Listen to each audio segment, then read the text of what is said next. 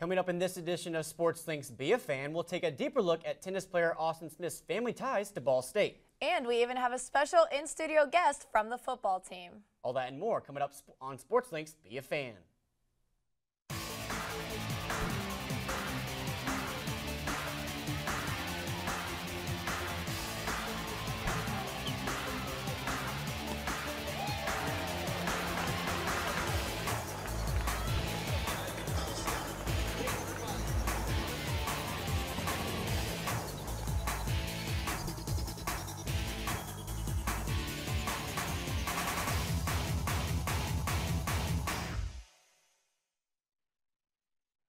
Ball State Sports Links Be a Fan, driven by Muncie Nissan.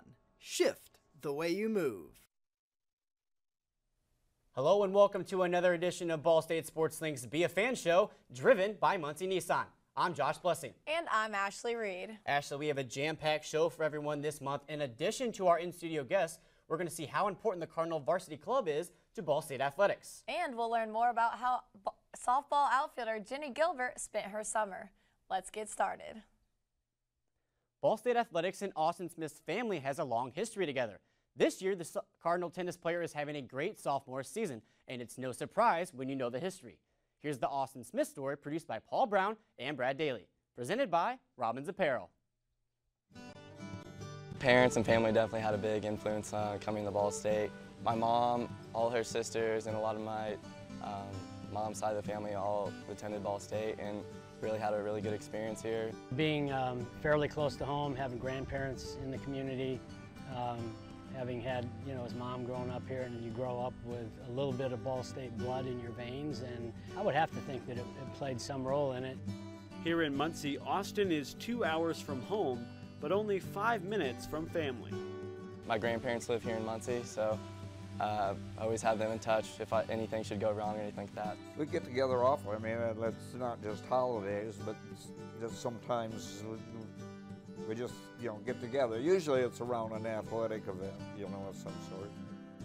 Terry and Linda have been watching Austin play sports since he was as tall as a tennis racket. He played basketball and then tennis and golf. He was a super athlete growing up. I mean, he could play any sport. And finally, one of the coaches said, Austin, you can be as good as you want to be, but you have to give up other sports. Austin's focus on tennis paid off, achieving first-team All-State honors all 4 years of high school and becoming the top-ranked 18-year-old in Indiana. He came to Ball State, but not just because of family. The great history and success that this program's had, I wanted to be on a team that was going to win and be successful and also improve my game instead of staying where I was at.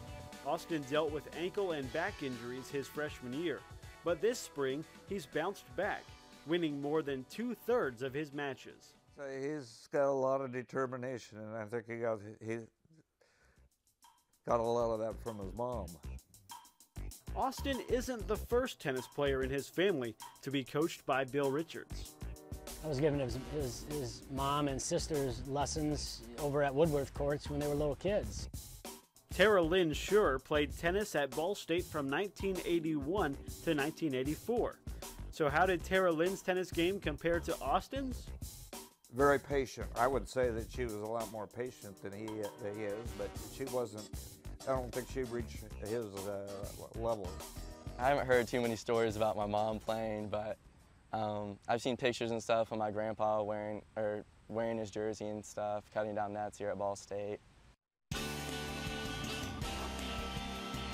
Carey was a guard at Ball State, the leading scorer on the team, and captain his senior year. In 1957, the Cardinals advanced to the NAIA National Tournament. Being a small school, that was a big thing for us to participate in that national tournament. Terry later became a professor and researcher at Ball State, where he met the Cardinals' new tennis coach, Bill Richards. At noon, we had like the faculty staff joggers, and I used to jog with him and talk to him and so forth. And then, of course, Terrell took lessons from him, and so known him for quite a while.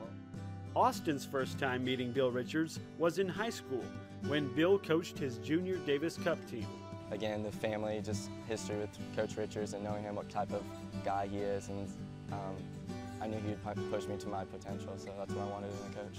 To get to know him as a person and to see what an incredible, tough competitor he is, don't think I would have known all that if I hadn't had that opportunity. 3 generations of family, all connected to one man. There's, Ball State history there. There's the Richards Schur family history there, and so it's pretty neat. For Ball State Sports Link, I'm Paul Brown.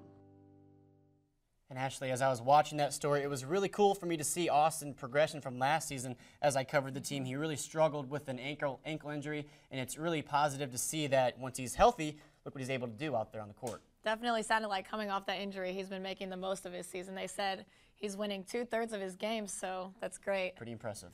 Being a Division I athlete takes discipline, hard work, and dedication. Sophomore outfielder Jenny Gilbert has all 3. As if playing softball during the school year wasn't enough, Gilbert also represents her home country by playing for the Canadian national team. See what she took away from these experiences in this story produced by Ben Johnston, Luke Magzaman, and Kevin Thurman, presented by WMDH. Put them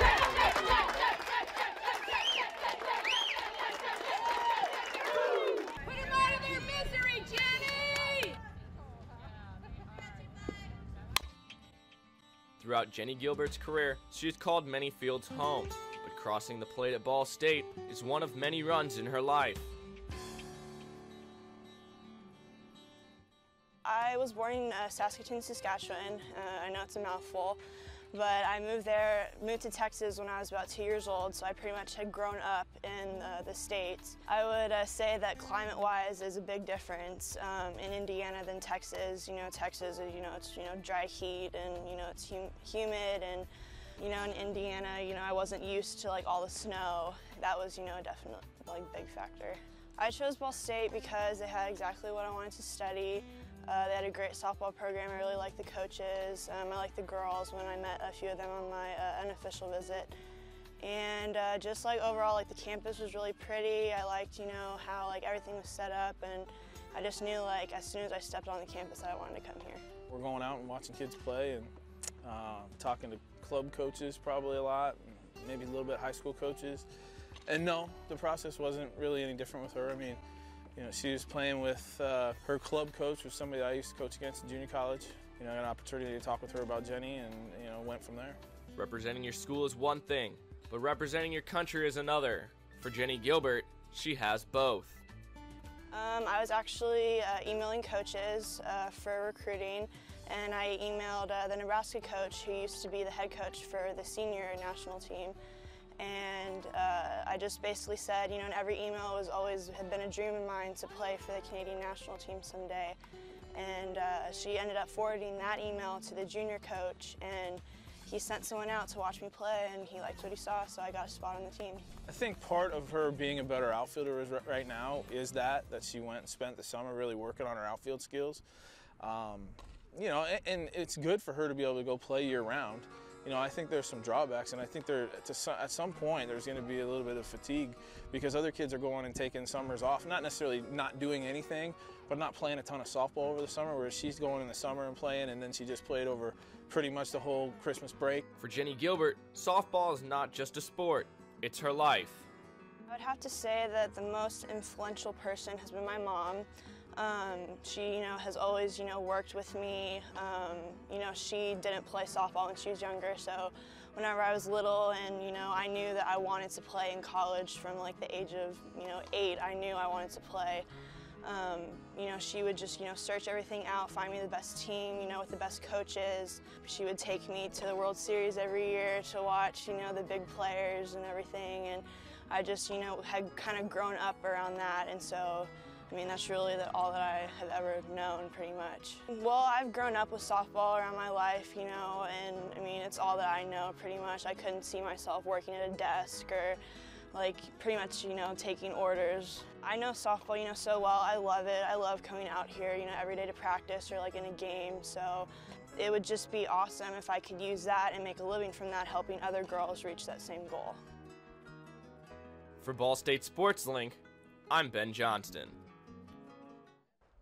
All right, and we're back, and I'm joined with senior quarterback Kelly Page from the football team. Thanks for joining me, Kelly. You're welcome. And you look a little bit different from the last time you were on the show. What's going on up here? Had to get a little cleaned up for spring ball. Okay, well, I like it. You're looking fresh. Yes, sir. Okay, so you guys' spring practice is starting up pretty soon here. How excited is the team to get back on the field? You know, we're very excited. You know, we felt a little left out last year, being 6-6. You know, not being into the bowl games and whatnot. You know, but we've just been really working hard this winter in the weight room, on the field, in the classroom, just trying to get better. Now, when you do get left out like you guys did this past season, how much determination does that add for this coming season to really get back there and leave no doubt?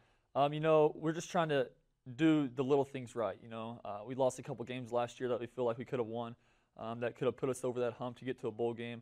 And I feel like we're just really trying to concentrate on those things, you know, get a little bigger in the weight room, get a little stronger, and really focus on our playbook and get to know our plays really well. So.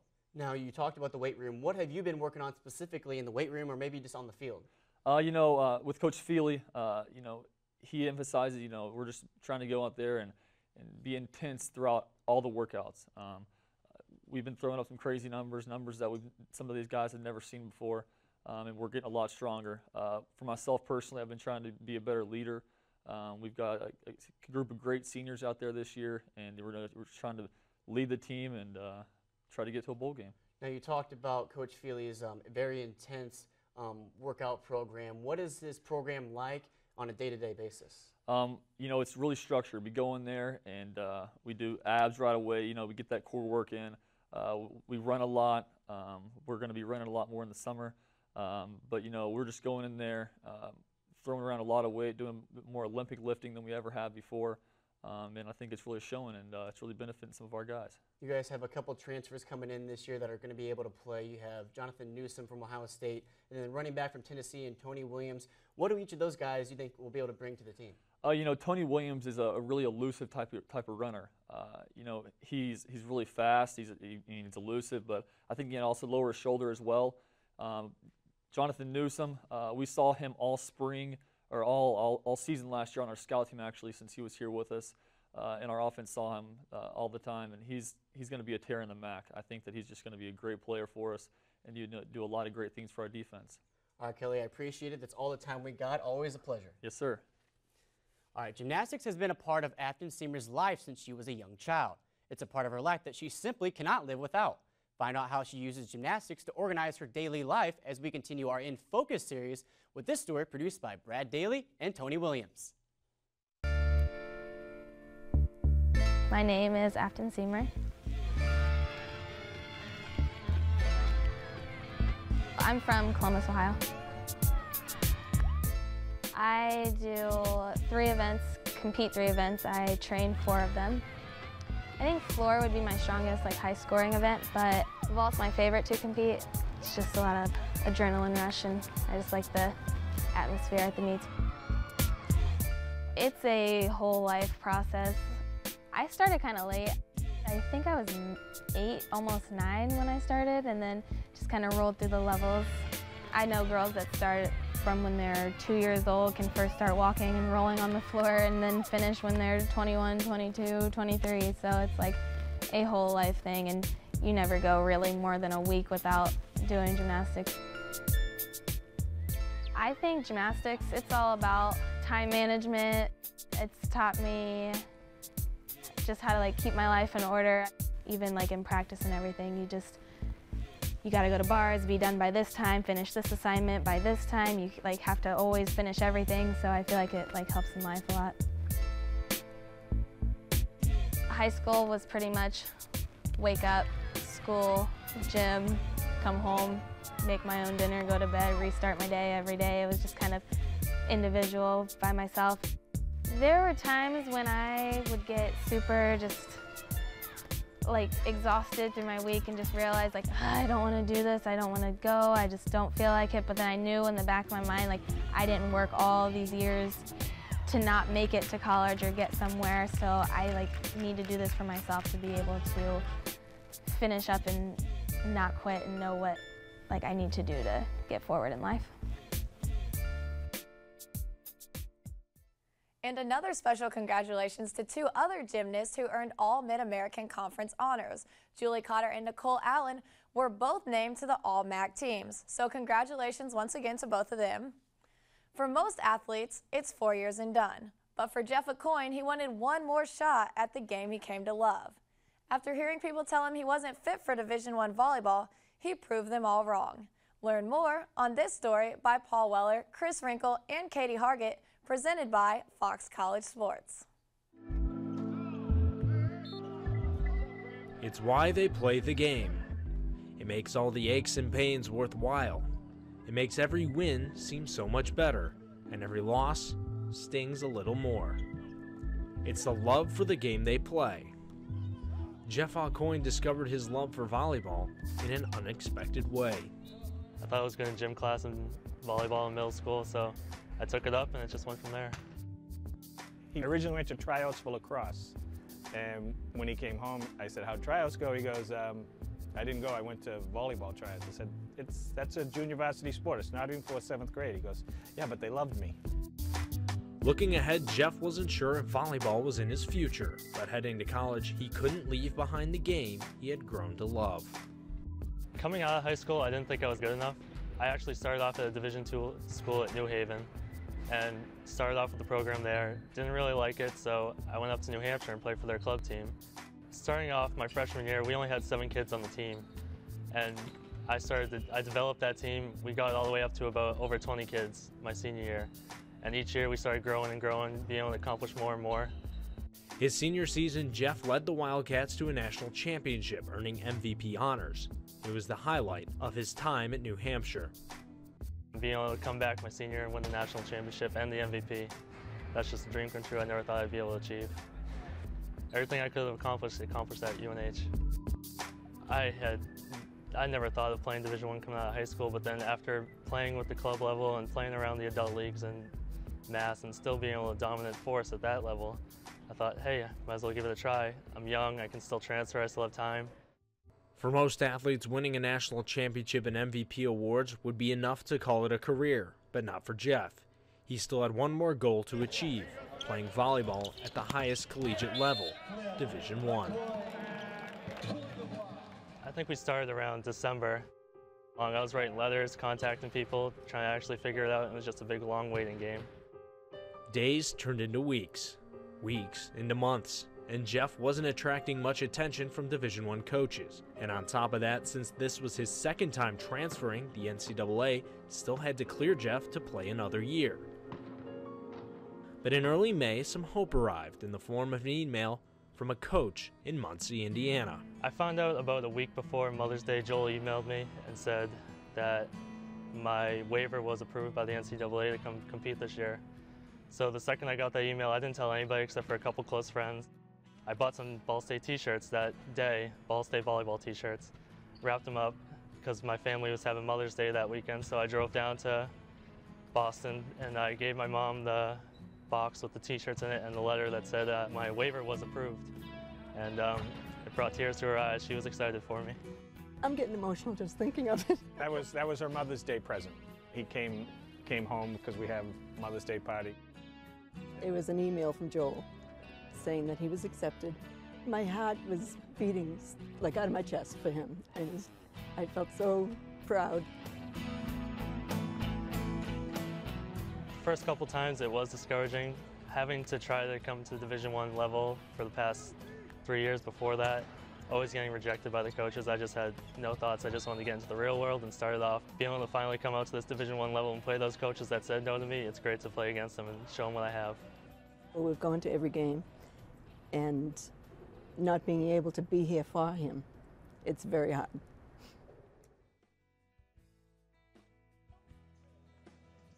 You know, he's farther away, but he's grown. In the last couple of years, he's really matured a lot. He's a mature kid, and you would hope to see that from somebody that's already been in college for 4 years, and it really proved out. After this season, Jeff's collegiate playing career will be done. All the awards and accomplishment he has achieved have made his career successful.